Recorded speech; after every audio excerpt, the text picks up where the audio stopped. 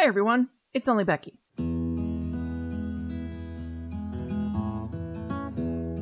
Welcome back to my Hogwarts Legacy walkthrough. Please remember none of the music you hear is from the game.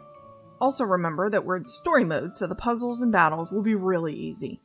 Before we get into the fun, my oldest son has informed me that since this is a video for, old people, his words not mine, I should show you the inventory. On PC, you hit escape on your keyboard and you'll see this screen. Click Inventory. There are several different sections for your inventory. This one is all the beasts you've discovered.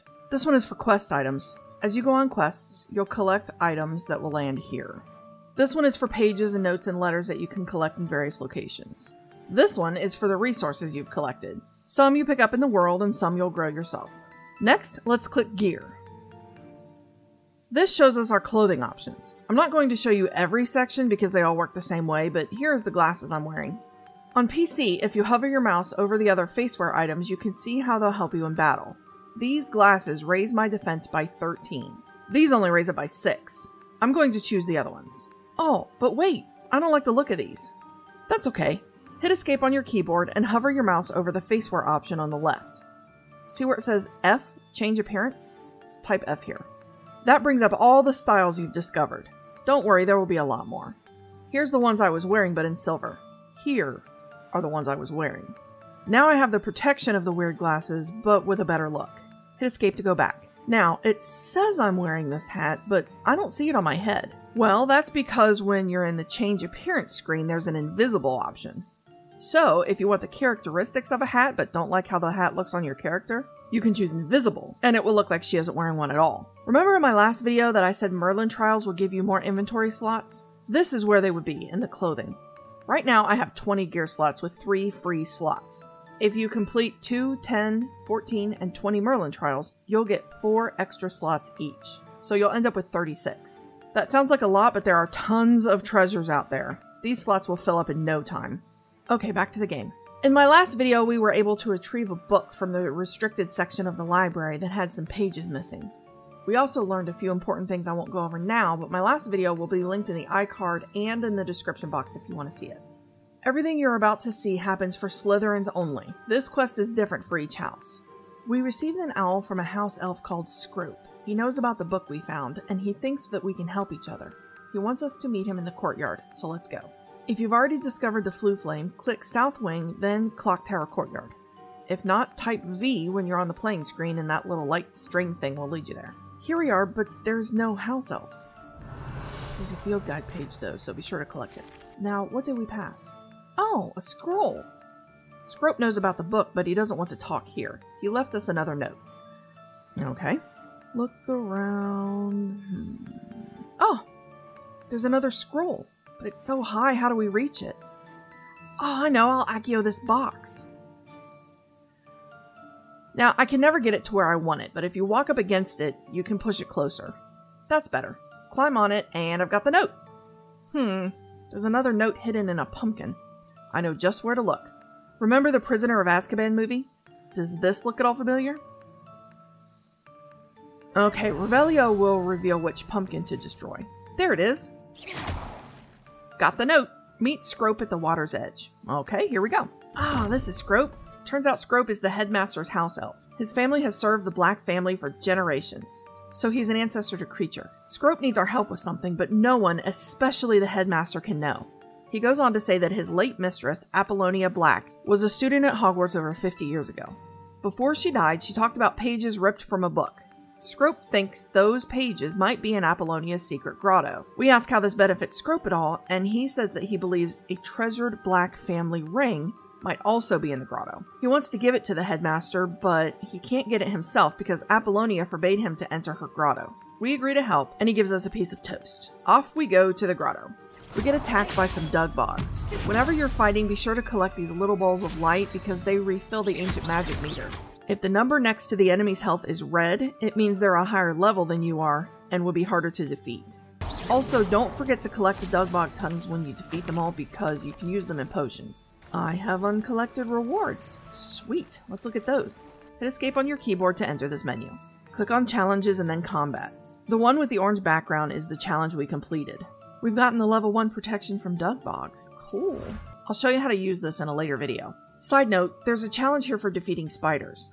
I'm not afraid of spiders, but I've turned on acrophobia mode in my settings for any of you that might be, so you won't have to worry about the spider fighting scenes.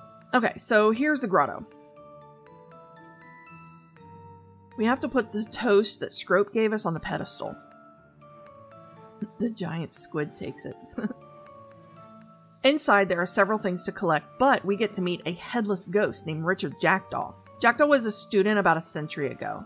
He asks how he found this place, and we tell him about Scrope and the ring.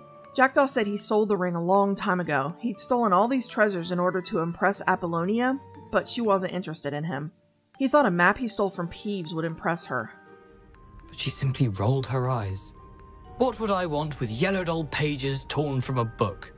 We asked for the pages, and Jackdaw said they're not here. He followed the map to an enchanted cave, and that's where he died. He says we should meet him in the Forbidden Forest so we can get them from the cave ourselves. We agree. We return to Scrope and tell him that the ring was sold ages ago. Scrope is bummed, but he can be happy that at least we found what we needed. Okay, now we head to the Forbidden Forest. Everything from now on is the same for everyone, no matter the house. We can use the flue flame we discovered when we went to Hogsmeade with Sebastian.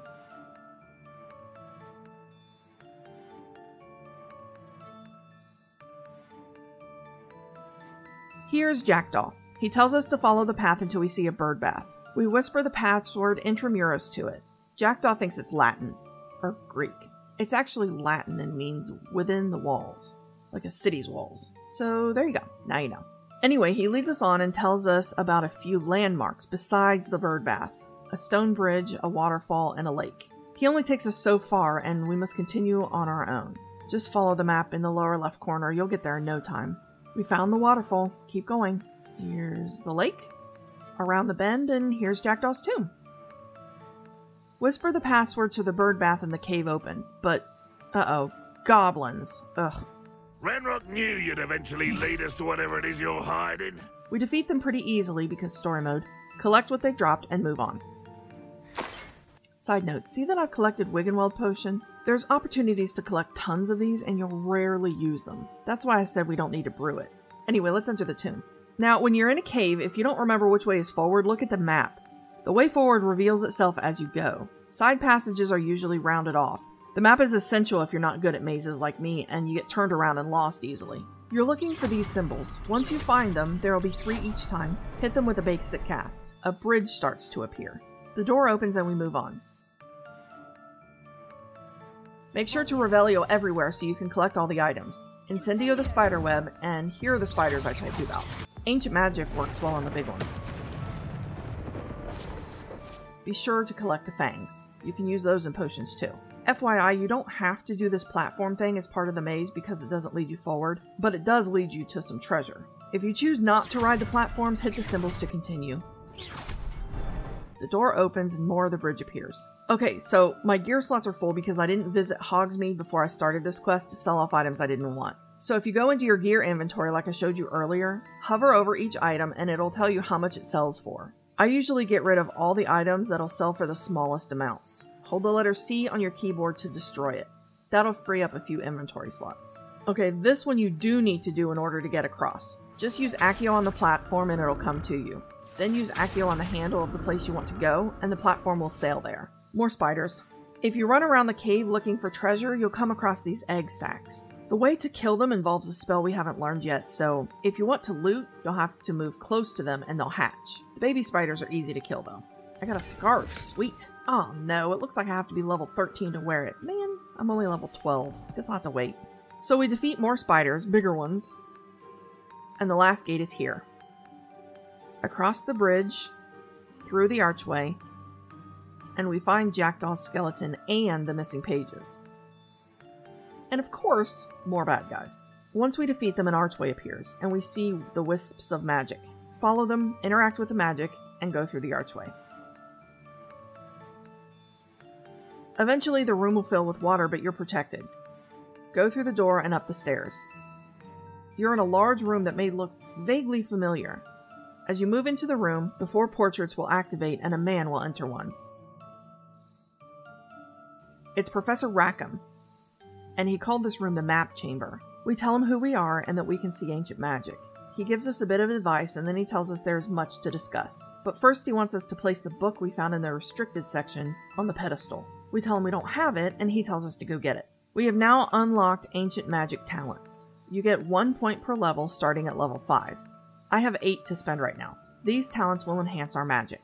For the first time, I recommend both available under stealth, Incendio Mastery under spells, both spell knowledges, Swift, and Ancient Magic Throw expertise under core, and Fertilizer under room of requirement. Now we exit the map chamber so we can figure out where we are. Up a million stairs, and we see that we're back at Hogwarts? How did that happen? Magic. Bad joke, sorry. Anyways, I'm going to leave the video here. Join me next time for another Hogwarts Legacy walkthrough video. Until then, thank you very much for watching, and I'll see you next time. Bye!